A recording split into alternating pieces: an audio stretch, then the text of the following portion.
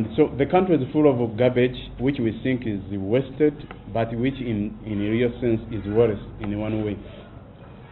And we hope that we are going to empower communities from the household level to the big scale industrialists to make briquettes and other forms of energy like biogas.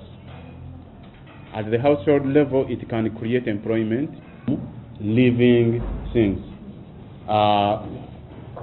plants, even dung, animal dung, human dung, and other things which we are living. You know, when we extract clay from the environment, some people think that we are destroying that environment.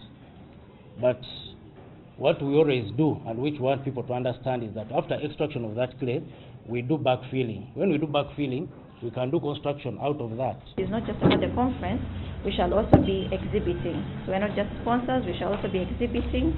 We shall be there for 3 days. There's a lot to learn, and we look forward to having participants come to us.